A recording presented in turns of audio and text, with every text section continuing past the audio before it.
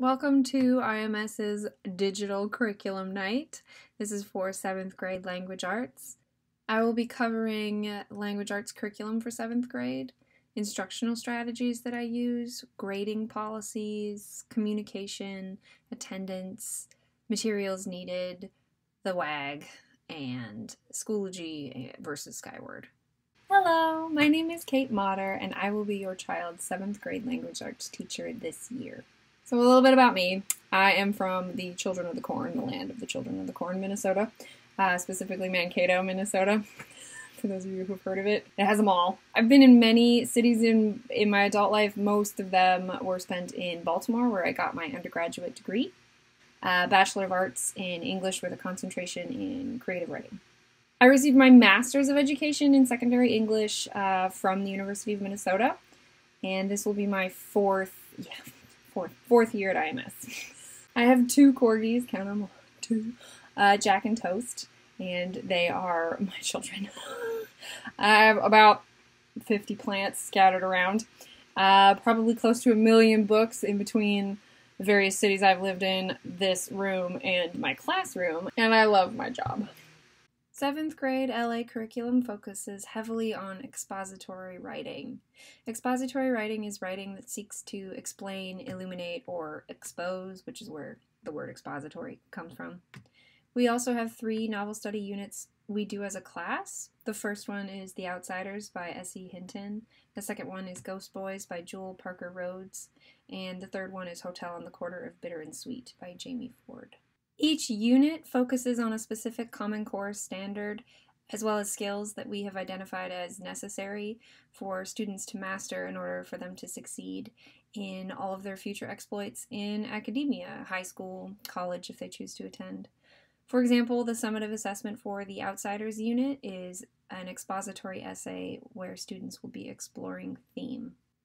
In addition, my students are also required to participate in an independent reading project, which is 2 parts, reading and writing. Students will choose a minimum of 5 texts per trimester, and I say texts and genres because it doesn't matter to me where the stories come from, in what format. Students can read books, they can watch a film if you're okay with that. They can read poetry, they can listen to podcasts, they can listen to audiobooks. I've had students interview grandparents. I've had students read cookbooks. So whatever they are already interested in reading is what I want them to explore. The second part of the independent reading project is to write a 3-paragraph reading reflection once a month on something they have read or explored that trimester. The paragraphs will detail a text-to-text connection, a meaningful quote, and whether the text is a window or mirror to them. The writing portion is to strengthen their general skills. It never hurts to write a little bit extra.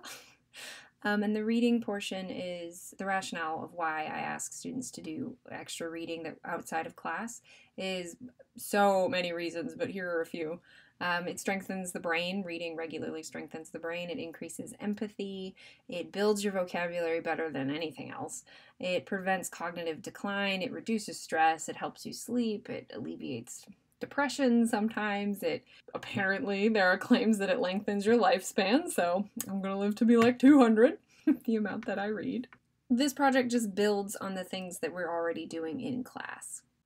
These are just a few of the instructional strategies that I employ pretty much all the time.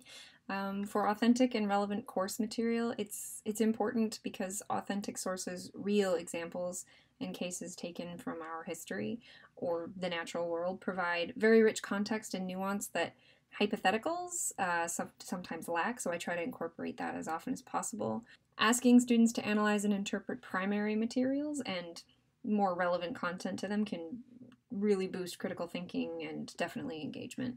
It's also very important for me to have a variety of multimedia resources available to students, not only because providing video, audio, reading, and interactive content can make a course much more engaging, but also it makes a course much more accessible. So especially for students who may struggle with a particular medium, like if you have a reading barrier like dyslexia, or a video barrier such as a hearing or attention problems, those folks are at a major disadvantage if that medium is the only way to engage with material. So it's important to me to provide variety. Student creation of content, both collaboratively and individually, is also just an excellent strategy to use. Students can show their engagement with rich instructional materials by creating similarly rich products. Things students create should include opportunities to work together and to express themselves individually. There should be both. For example, we can do online debates about a course topic or create short podcasts as presentations, and all of that can be incorporated within the content, and they can teach each other. Promote reflection and communication through quality asynchronous discussion. Asynchronous work is going to be equally important as synchronous work this year, since it's about equal time in a week given to both synchronous and async. So I will be coaching and modeling for students how to have an asynchronous conversation that is productive, which is sometimes a hard skill to learn. And I will be using democratic classroom strategies to help build community. So, such as each student will have a classroom job, and we'll have class meetings once a week so students can talk to each other, and it's totally student-led. Some of the benefits of democratic classroom strategies are better attendance, greater classroom participation, there's usually a higher academic achievement, and there is increased motivation and an enthusiasm for learning. Grades are pretty straightforward. They are based on points. They will be updated in Skyward. Please do not check Schoology for grades. There are 4 categories for student work. One is assignments, that's usually asynchronous homework that they're doing. One is independent reading, that's the independent reading project, the log, as well as the reflections.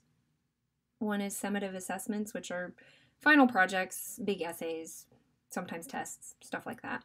And last is classwork or practice, which will be synchronous things we do during class. Communication is probably even more important than usual this school year. So the best way to contact me is my email address, my school IMS email address. From there we can schedule a Zoom appointment. You can schedule a phone call if you prefer the old-fashioned way. Please do not hesitate to contact me with any questions, concerns, comments, opinions, etc. Attendance is required, and it will be taken during every Zoom class daily as per IMS's attendance policy. If you have to miss class, please let me know ASAP as soon as possible. There will probably be activities we will be doing in class that students will need to make up. Check the WAG, the Week at a Glance, and the Schoology calendar for due dates. You're welcome to talk to me during office hours, email me, just communicate. Materials needed are pretty straightforward for most of your students' other classes, most likely. A couple things, I highly recommend getting a keyboard this year. It helps promote typing skills, which are one of those necessary things in this brave new world.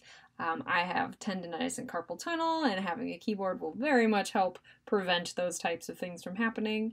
I'm going to teach students ways to take care of their wrists and tendons this year too, but keyboards will definitely help promote those habits. And I will have ebooks and audiobooks available for all the texts we read in class, but if you would like a hard copy, please either reach out to IMS's librarians or you can purchase one for yourself.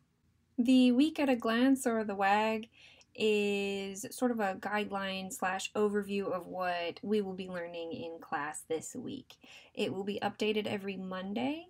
It will always live in course updates as well as in the week of whatever date we're in folders in the Language Arts Schoology page. And the purpose of the WAG is to help everybody stay organized. Differences between Schoology and Skyward. So Schoology should primarily be used to check on upcoming assignments, so students know what is due when, so look for due dates in the calendar. It's a chance for them to communicate with teachers via Schoology message, as well as to find other resources. Skyward is the grade book, so use Skyward to check grades and as well as find a list of any missing assignments. If you have any questions, please contact me at Caitlin Motter at mercerislandschools.org. I will put together an FAQ answering everybody's queries, and I'll put that in the 7th grade language arts WAG, so you know where to find it. I'm looking forward to a interesting but excellent school year.